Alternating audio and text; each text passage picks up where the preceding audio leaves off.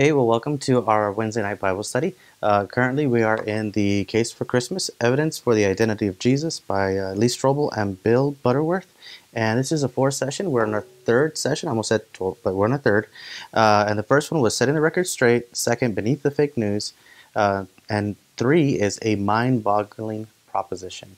So I want to jump straight into this today. So I want to go ahead and pray for you, and then we'll get started. Let us pray. Blessed Heavenly Father, thank you for this day. Thank you because you've given us an opportunity to come into your presence, Father, to study, to know your word, Father.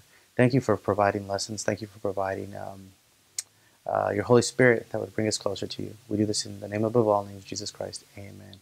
Well, session 3 is a mind-boggling proposition. So I want to start off with, if you've ever heard the Apostles' Creed, it goes like this. I believe in God, the Father Almighty, creator of heaven and earth. I believe in Jesus Christ, his Son, his only Son, our Lord, who was conceived by the Holy Spirit, born of a virgin, Mary, suffered under Pontius Pilate, was crucified, died, and was buried. He descended to the dead. I should have just said it instead of reading it. It would have been so much easier for me. Well, that's the Apostles' Creed. And that comes to us in a mind-boggling proposition by Lee Strobel. Well, there are some Christian movies that can, Christmas movies that can inspire you. There are some Christmas movies that can make you think. And there are some Christmas movies that are just plain silly. One classic released in 1989 certainly falls into this category. And some of y'all might know this as The Christmas Vacation, one of my favorites. It's a screwball comedy with John Hughes. It's a screwball comedy written by John Hughes about a dad named Clark Griswold, played by actor Chevy Chase. Now, who leads his wife, Ellen, and two children, Audrey and Rusty, through the litany of Christmas traditions, each of them ending in destruction. So that's a really, really formal way of describing it. I would just say it's a goofy movie. Well, the film covers all the Christmas movie bases. There's shopping for gifts scene. There's extended family showing up unexpectedly scene, bringing along their corresponding cornucopia of dysfunction. So there's a Christmas Eve dinner disaster scene, and there's the running gag in the movie that Clark has he has an attaching 25,000 lights to the exterior of his house. And one scene, Clark has taken his family to the forest to find the perfect Christmas tree. So and in that scene it says, this is Clark speaking, it says, "You see, kids, this is what our forefathers did." And Audrey says, "I can't feel my legs, Clark." They walked into the woods, they picked out that special tree, and they cut it down with their bare hands. Audrey, "Mom, I can't feel my hips." Ellen, the mom, says, "Clark, Audrey's frozen." And then Clark says, "It's all part of the experience, honey." Well, Clark wants this Christmas to be the best ever, but everything ends in disaster. The 20-pound turkey is left in the oven too long. The uncle sets the perfect Christmas tree on fire. Clark cuts down another one from his yard, but it contained a squirrel inside the tree. The 25,000 lights won't shine at first when he flips the switch. The big Christmas bonus he was expecting doesn't materialize. In its place is a membership of the Jelly of the Month Club. See, before the movie concludes, there are appearances by cops, a SWAT team, and Santa and an exploding reindeer. But, as in the most comedy farces, it all works out for the Griswolds. Well, of course, the movie pushes the bounds of reality. It would be impossible for the exterior of the turkey to look so pristine if the interior was all dried out. See, the tree that Clark picks out, a Douglas fir, isn't native to Illinois, where the Griswolds supposedly live. See, the number of Christmas lights Clark puts on his house would require an estimated 157.5 kilowatts to run, which would short out the home's main breaker. And Clark been able to get around that problem. The heat from those lights would have likely set the whole house on fire. When some people look at the events of Jesus' birth, they often come to the same conclusion. As we saw last week, many critics claim that all the stories about Jesus' entrance into the world are based on old legends, myths, and fairy tales. For them, the visit of the Magi, the angels, and the star over Bethlehem pushed the bounds of reality. And the concept of God becoming flesh and being born of a virgin is simply too mind-boggling to be believed. Well, today we will continue to investigate the Christmas story and unwrap this dilemma known as the virgin birth of Christ. We will look where the evidence points and see if we can truly have confidence that what the Bible says about these events is true. So, It was hard for me to read that because I'm imagining the movie and I want to laugh. I want to start cracking up laughing. But it's so true. There's a lot of people who disbelieve because they think it's so hard for the nativity story to even take place. But it's all true. And we're going to learn about that today. But before we watch the video, I want to ask you a question. Are you decorating your house or your home for Christmas? If so, how elaborate are your decorations? Well, I'm looking around right now, and they're kind of elaborate. I think we could have done more, and I think we are continuing to do more. I think we decorate up until the 25th, and then from there, we leave it till May 7th. So it takes a while to take everything down. But decorating is one of the fun things that we do at my house. What about this? What is your favorite part about Christmas dinner? Why? Tamales. Hello. I think, well, for me, it's tamales. But what's your favorite part? Put your favorite part about the Christmas dinner inside. Maybe you have turkey. Maybe you have ham. I don't know. Someone once told me they just cooked 2 chickens. And I said, well, what's the difference? And they said, oh, Christmas we cook 2 chickens. And then every other day we just cook 1. Well, where's the most unusual place you ever spent Christmas? And how did it happen that you were there? Well, I'm going to say my uncle's house. I'm not going to tell you anymore. I don't want to say it online because I don't want repercussions for it. But my family will probably know, and they'll probably laugh about that. So the question was, where was the most unusual place you ever spent Christmas? And how did it happen that you were there? Has to be my uncle's house. So my family gets the joke. You may not. Come talk to me, I'll tell you. But I don't want to say it online. Anyways. Well, so I'm going to go ahead and hand it off to Lee Strobel here. And take it away, Lee. Someone once asked famous talk show host Larry King who he would choose to interview if he could interview anyone in history. And his response was quick. He said, Jesus Christ. His questioner asked, well, what would you ask him? And King replied, I would like to ask him if he was indeed virgin born. The answer to that question would define history for me. Well, King is right. If Jesus of Nazareth were born of a virgin, then that would really change everything, wouldn't it? Because it would be strong confirmation of his identity as the unique Son of God. But of course, Jesus isn't physically here to ask him about it, and besides, how could anyone prove that their conception was virginal? Unlike the resurrection, where we have eyewitnesses and an empty tomb, we can't marshal that same kind of facts to prove that a virgin birth took place. But here's what we can do. We can see if the virgin birth makes sense, both theologically and scientifically. We can explore this question. Is it consistent with reality? Because at the center of Christmas is the fact that this was not just an ordinary birth. This was a supernatural occurrence, unlike any other birth in history. And it's embedded in our historic statements of faith. The Apostles' Creed says Jesus was conceived by the Holy Spirit, born of the Virgin Mary. While the Nicene Creed says, for us and for our salvation, he came down from heaven, was incarnate of the Holy Spirit and the Virgin Mary, and became truly human. A lot of people around the world subscribe to those convictions. In fact, it's interesting to note that an impressive 79% of Americans believe that the virgin birth took place. And as we'll see in this session, their conclusion is fully justified by the facts.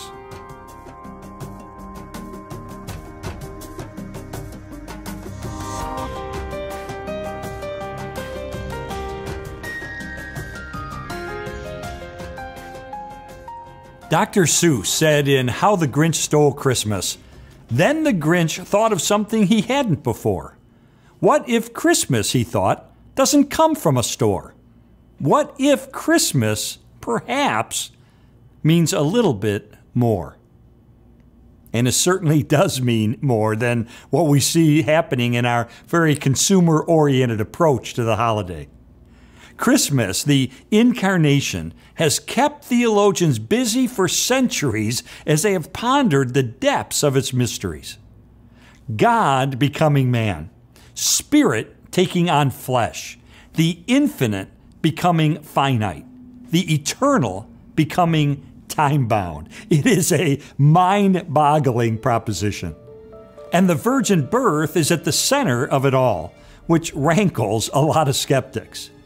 In fact, perhaps the best-known atheist of our time, Richard Dawkins of Oxford, referred to the virgin birth as religious propaganda and said with no small measure of condescension that it's very effective with an audience of unsophisticates and children.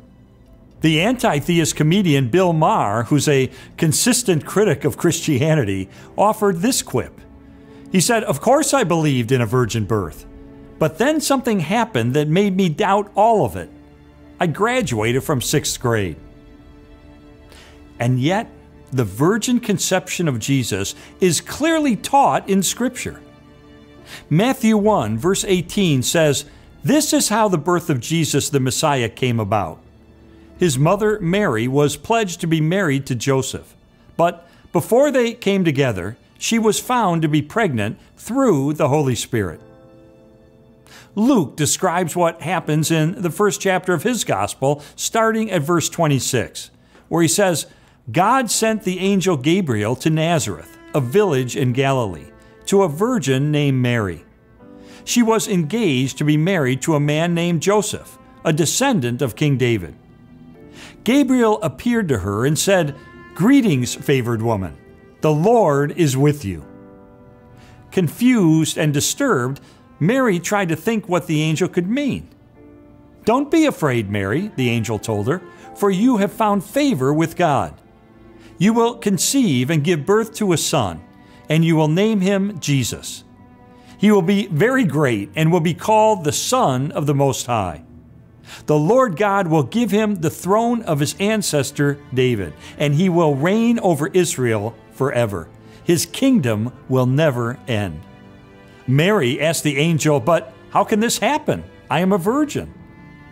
The angel replied, 'The Holy Spirit will come upon you, and the power of the Most High will overshadow you. So the baby to be born will be holy, and he will be called the Son of God. What's more, your relative Elizabeth has become pregnant in her old age. People used to say she was barren, but she has conceived a son and is now in her 6th month. For the word of God will never fail.' Mary responded, 'I am the Lord's servant. May everything you have said about me come true.' And then the angel left her." So, we have two accounts of the origin of the virgin birth, each one in essential agreement while also offering different details. But why was the virgin birth necessary? And can we believe it even in the 21st century, an era of science, rationalism, and skepticism? Well, I'll mention two reasons why the virgin birth is important theologically. First, it makes it possible for Jesus to be both fully God and fully man, which is a foundational biblical claim about him. As one theologian put it, the virgin birth means that there was a combination of both human and divine influence in the birth of Jesus. His full humanity is evident from the fact of his birth from a human mother, and his full deity is evident from the fact of his conception in Mary's womb by the power of the Holy Spirit. So Jesus is fully God and fully man. Second, the virgin birth makes it possible for Christ to be born without original sin. All other people have inherited a corrupt moral nature, thanks to our first father, Adam. But because Jesus didn't have a human father, his line of descent from Adam was partially interrupted. Also, this conception by the Holy Spirit prevented the transmission of sin from Mary as well. How do we know? Well, listen closely to Luke 1, verse 35. The angel replied to Mary, "The Holy Spirit will come upon you, and the power of the Most High will overshadow you. So," in other words, as a direct consequence of this action of the Holy Spirit, quote, "the baby to be born will be holy," that is, morally pure or without sin, "and he will be called the Son of God." As theologian Wayne Grudem points out, Luke specifically connects the conception by the Holy Spirit with the holiness or moral purity of Jesus. Now, many believe that the reason Mary didn't impart original sin to Jesus was because she herself was conceived in her mother's womb in a way so that she was without original sin. This is what is meant by the term immaculate conception. Contrary to what many people think, immaculate conception doesn't refer to the conception of Jesus in Mary's womb, but it refers to the conception of Mary in her mother's womb. Now, there are a couple of problems with this. First, why didn't Mary inherit original sin from her mother? Was she sinless too? You have to keep going back through the generations to fix the sin problem. And second, this doctrine of the Immaculate Conception isn't taught anywhere in Scripture. Instead, it was established as dogma in a teaching by Pope Pius IX on December the 8th, 1854. I look at this whole matter in a different way. Personally, I believe it's enough to know that in some manner, the unbroken line of descent from Adam was interrupted by the Holy Spirit's divine conception of Christ. And as a consequence, he was born without the stain of original sin. So, there are good theological reasons for the virgin birth. Now, some critics maintain that the virgin birth is a mere story that was invented by Christians many years after Jesus' death as a way to elevate his status. But the evidence contradicts that. Actually, the reports of the virgin birth are quite early. In fact, within the first generation of Christians. Matthew and Luke both talk about the virgin birth in their Gospels. And as we saw in our last session, these Gospels themselves come quite quickly after Jesus' death. Luke within 30 years or so, and Matthew also within that first generation. And remember how we noticed similarities and some differences in the account of Jesus' birth in Matthew and Luke? This indicates that the two of them were drawing on even earlier and independent sources. When we study how many times Mary and Joseph are mentioned in each gospel, we find that Luke's account is essentially based on Mary's perspective. In fact, he may very well have interviewed Mary or her friends before he wrote his gospel. The New Testament scholar Richard Bauckham argues that the material that's unique to Luke may have come from Joanna or Susanna, both of whom Luke mentions in Luke 8, verse 3 and 24, verse 10, and who undoubtedly knew Mary. As for Matthew, his account is based on Joseph's perspective. Even though Joseph apparently died before Jesus' public ministry began, he probably passed along his story to his children. And we know that Matthew and James, who was a half-brother of Jesus, were both early leaders of the church in Jerusalem. So, Matthew might very well have heard Joseph's perspective of the birth of Jesus from James. In any event, the story of the virgin birth predates both the Gospels of Matthew and Luke. And that means it wasn't some later legend. Actually, according to Matthew, the virgin birth was even foretold by Isaiah some 700 years before it took place. We'll talk about that in our next session. But is the virgin birth scientifically plausible? I mentioned in The Case for Christmas the story of Dr. William Lane Craig, a philosopher who originally thought the idea of the virgin birth was absurd. Why? Because women lack the genetic material necessary to create a male child. So for Mary to give birth to a son, it would have necessitated the creation of a Y chromosome out of nothing in Mary's ovum. Dr. Craig went on to earn 2 doctorates and become a leading proponent of what is called the Kalam cosmological argument for the existence of God. This argument consists of 3 points. First, it says that whatever begins to exist has a cause. Now, Ask yourself, can you think of anything that began to exist that doesn't have a cause behind it? No. Even the famous skeptic David Hume said, "I have never asserted so absurd a proposition as that anything might arise without a cause." So whatever begins to exist has a cause. Second, scientists now agree that our universe began to exist at some point in the past. Alexander Vilenkin, who's the director of the Institute of Cosmology at Tufts University, said, "With the proof now in place, cosmologists can no longer hide behind the possibility of a past eternal universe. There is no escape," he said. "They have to face the problem of a cosmic beginning." So, if whatever begins to exist has a cause, the universe began to exist at some point in the past. Therefore, point 3, there must be a cause behind the universe. Now, think about it for a moment.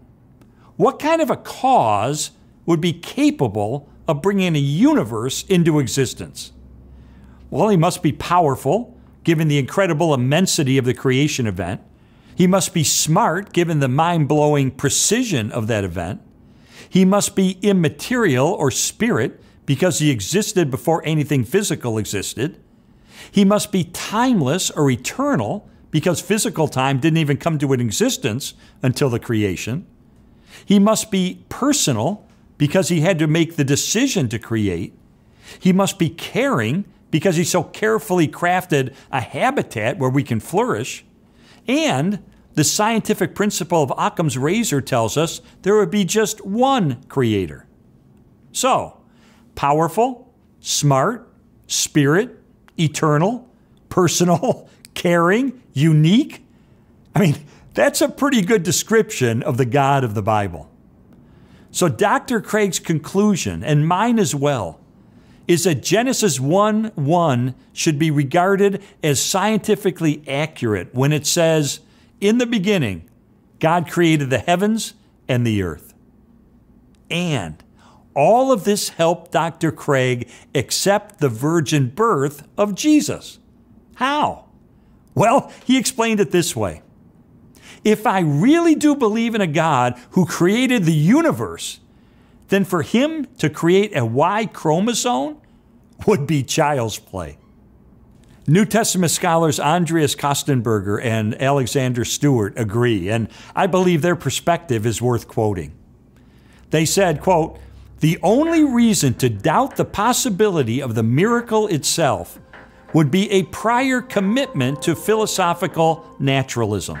That is, the belief that the material world is all that exists and that there is no such thing as God or supernatural intervention. From this perspective, miracles just don't happen. This worldview assumes that science can explain everything, but such an approach demands more from science than science can produce. If one, however, acknowledges the existence of a God powerful enough to create all that exists, there remains no reason to doubt that such a God could intervene in history in this supernatural kind of way. This is indeed the God who is presupposed on every page of the Bible and who has been worshiped and served by human beings from the creation of the world.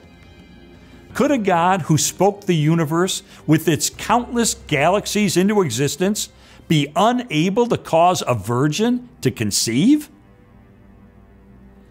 Popular Christian author and pastor Tim Keller put it this way: if a God exists who is big enough to create the universe in all its complexity and vastness, why should a mere miracle be such a mental stretch? Even a miracle like Christmas.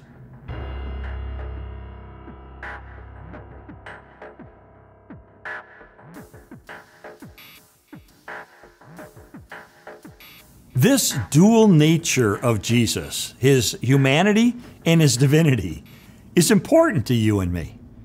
Thanks to the humanity, the fact that he entered into our world on Christmas morning, he can relate to our situation. As Eugene Peterson renders John 1:14, the Word became flesh and blood and moved into the neighborhood. Jesus personally experienced what it's like to live on our planet. And so when we bring him our problems, our worries, our challenges, he can relate. Hebrews 4:15 says, "This high priest of ours understands our weaknesses, for he faced all of the same testings we do, yet he did not sin." And because of his divinity, he can give us supernatural wisdom. He can offer the power of God to help us. He can perform powerful miracles and wonders, and he can open up the gates of heaven for all who follow him. As theologians often explain, he is truly transcendent. That is, God is above everything, while at the same time, he is immanent. That is, near to us. He's close enough to reach out to. He's close enough to talk to. He's close enough to lean on.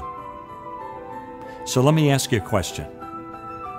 Which of these attributes, the humanity or the divinity of Jesus, do you most need to tap into this holiday season? Well, welcome back. Always so much information from Lee Strobel. Go back, break it down throughout the week, listen to it, research it, use vetted resources. Well, God becoming man, Spirit taking on flesh, the infinite becoming of finite, the eternal becoming of time-bound, it's a mind-boggling proposition. And the virgin birth is all at the center of it. Now, the virgin conception of Jesus is clearly taught in Scripture. Now, I'm going to read to you Matthew 1:18, and this is what it says. This is how the birth of Jesus the Messiah came about. His mother Mary was pledged to be married to Joseph, but before they came together, she was found pregnant through the Holy Spirit. Now, even in Luke 1:34-35, it says, "How will this be?" Mary asked the angel, "since I am a virgin." The angel answered, "The Holy Spirit will come on you, and the Most High will overshadow you, so the Holy One to be born will be called the Son of God." Well, why? You have to ask yourself, why is the virgin birth important theologically? And we have two reasons for this. So the first reason for the virgin birth being the most important is, first, it makes it possible for Jesus to be fully God and fully man, which is the foundational biblical claim about him. That's the basis of our foundation of faith, and it had to be that way. Second, it makes it possible for Christ to be without original sin. All other people have inherited a corrupt moral nature thanks to our first father, Adam.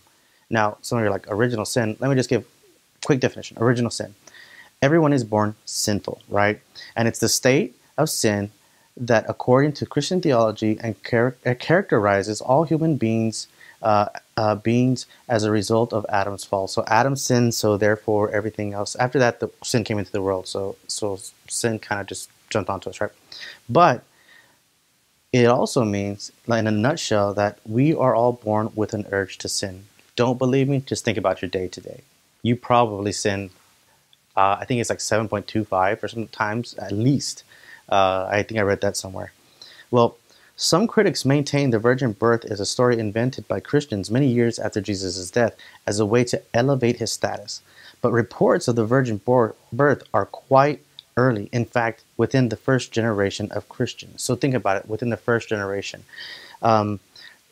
The easiest way to describe that is like, okay, say someone comes over and they're an immigrant. The first generation would be their children. So think about the stories that you've told your children. They probably know them by heart and can speak them exactly the same way to you. And that's the thing. These stories were recorded just like that, told by the eyes who had seen them. Well, in the beginning, God created the heavens and earth, and that's Genesis 1:1. So if we believe that God who created the universe, then for him to create a Y chromosome would be child's play. Think about it. I don't know, just think about it. Like, God created the universe. How much easier would it be for him just to create one little Y chromosome? It's child's play. Like, he spoke the world into existence. I can't speak anything to make it happen. That's how powerful God is. Well, the dual nature of Jesus, his humanity and his divinity, is important. Well, because of his humanity, he can relate to our situation. So Jesus became lower than angels. We've talked about that, especially during our Bible study of angels, so that he might become one of us, right? And but because of his divinity, he can give us supernatural wisdom, offer the power of God to help us perform powerful miracles and wonders, and are open up the gates of heaven. Those are all the things that Jesus can do for us, being that he came, was fully man, but still fully God. Now, I'm going to read a few questions to you, and this is to get you thinking, this is to get you dialoguing, and this Bible study is doing exactly what I wanted it to do. It has you thinking, even to the point where, like, man, some of it's all too much for me. That's what it is. You should feel overwhelmed by the power and intelligence and the nature and the awesomeness of God our Father in heaven, right? To where it should be leave you like, and that's the thing. Some people get discouraged because you're like, man, I don't, like I can't follow. Well, guess what? The more you study the Bible, the more you realize that you don't know, and that's a good thing because you want to learn more about Jesus. If you knew everything about Jesus and God, our Father, the Holy Spirit, then what kind of God would He be? So actually, the more you jump into it, the more questions you're going to have, the more things you're going to go, oh wow, so that what am I even more confused than what I started out with? So what happens when that happens? You either run from it or you get into it and then you become strong in your faith. You become ready in season and out of season. So Bible studies shouldn't be meant just to make you feel good. They should challenge you. They should make you feel uncomfortable. They should make you feel like, man, I really don't know that much. Thank God I got a father who will guide me, right? So think about that when we're going through these questions and you're watching these videos. Well, what are some reasons why the virgin birth is so important in Christian theology? Well, think about it. It shows that Jesus was born without original sin, the basis of our theology and beliefs. So that's just a few. That's just one. So if you know what are some reasons why the virgin birth is so important to Christian theology? I gave you one. It shows that Jesus was born without original sin. If you have more, write them in or type them in or thumb them in into the comments, okay? I need you to participate. I'll give you a second. Okay, next question. Why is it important that Jesus was fully divine? And why is it important that Jesus was fully human? Now, I just read this to you because the reason that he was fully divine is because he gives us supernatural wisdom and offers the power of God to help us perform miracles and wonders and opens up the gates of heaven for us. That's the reason why it was important for him to be divine. But what about human? Because in his humanity, he can relate to our situation. We have a king that understands the things that we're going through. He was tempted like us. He hurts like us. He got angry like us, right? Yeah, remember when they sinned against his father in the temple and he threw some tables over? And he got sad, right? When Lazarus died. And then he got sad when he came in the great processional, coming back into Jerusalem, being able to see what was going to be happening, and that made him sad. See, he felt like us, so that means he can understand us. We have a God that understands us. How awesome is that? Now, my next question is, why would critics say the disciples made up the story of the virgin birth? Is there any advantage to the first century believers in propagating a lie? For them, would creating a fiction instead of relating the truth really elevate Jesus, who Jesus was? And I put yes because it would be a strong confirmation of his identity as the unique Son of God. People are going to say what they want to say.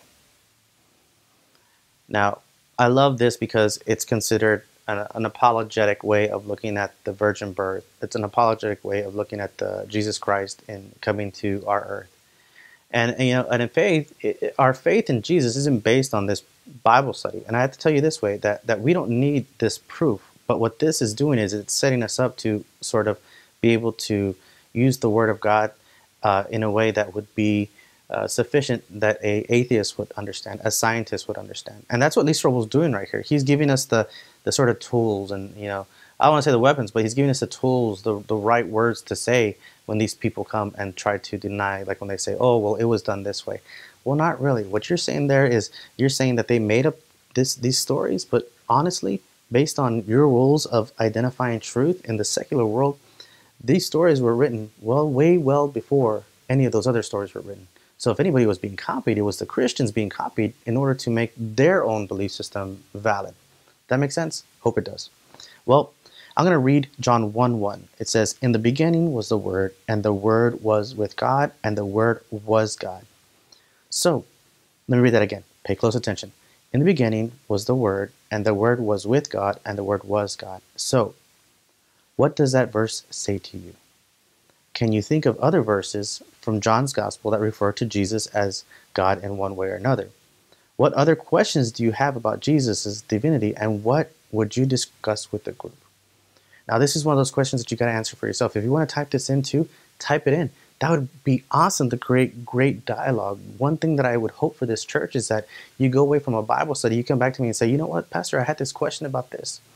The great mark of good discipleship is that questions are being asked and questions are coming up. Questions are not a bad thing. Now, I'm going to tell you, I'm the first one to tell you, I don't know everything, okay? But I know where to get that information in the Bible. I know. One professor told me you don't have to know. You don't have to know everything. You just got to know where to go to get it. And what he's saying is we have the Bible.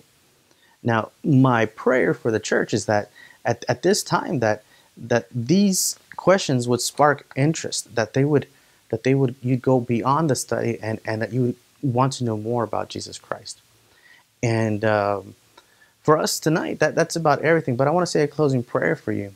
And I want you to, if you can, pair up with someone, talk to them about the Bible study, and then you know what? Say, hey, we need more studies like this, or I'm interested in this, Pastor. Do you have any studies that are based on this? I'd love to know more, man. I would love to share more stuff with you. And what are some ways that you can help? We're going to be looking for some leaders to teach some Bible studies pretty soon. And but I want you to keep in mind this is the season of gift giving, and the best gift you can do is share the everlasting blood of Jesus Christ with someone. You know, I think about Jesus Christ coming to earth, and I say, you know, he came in the form of a baby, and he bought and the thing is, he had to do that because he had to come in a form that would be able to bring blood. And you know, we have that living blood, that living water, that living bread in us, and we have to be able to share that this Christmas. You know, come and join us on Sunday mornings. We have Unwrapping Christmas, uncovering the true meaning of what Christmas is, and understand that Jesus Christ came because he simply loves you. And because he loves you, the cross was always in his plan. And because the cross was in his plan, you were in his plan. No matter who you are, no matter what you're at, no matter what you've done. Now, I want to pray for you. Blessed Heavenly Father, thank you for this day. Thank you for giving us a bridge back to your Father. How mighty you are that you would send your Son, Jesus Christ, to come in the form of a baby to save us from our sins, Father. Fully knowing that he came to live on earth so that he could die on earth. But evermore you resurrected him, Father, that we would see your glory used by him. Father, we come to you humbly and saying, be with those who are hurting right now. Be with those who are without. Allow us to be that vessels of blessings, Father, that allow us to participate in the miracles that others see as coincidence, Father, but we know it's not. We know that it's your hand at work. Father, we pray for those who are sick, those who are hurting. I pray for those in the church that have unspoken prayer requests, Father, how they want to share but are still nervous to. I pray for those who are at the top of the mountain, Father, and I pray for those at the bottom. Father, may we all come together and just say that it's the day that you have made, and because of that, we will praise you for it. We do this in your most holy name, I pray. Amen. Hey, well, quick, don't forget, we don't have this on the slides, but this Saturday at the church, 2 p.m., we're going to be showing Christmas Experience, I believe it's called. Hopefully I said that right. I didn't write it down. I should have. 2 p.m., you're definitely invited. You can bring social distancing. We'll be doing social distancing. And don't forget, Friday is 5:30. Meet at the church if you want to do the Christmas caroling. And then Sunday, 9 a.m., we're going to be having our Sunday school Christmas party. So if you have any questions, just please give us a call at the office. But I want to say, for now, goodbye. I'll see you on a Sunday. Bye-bye.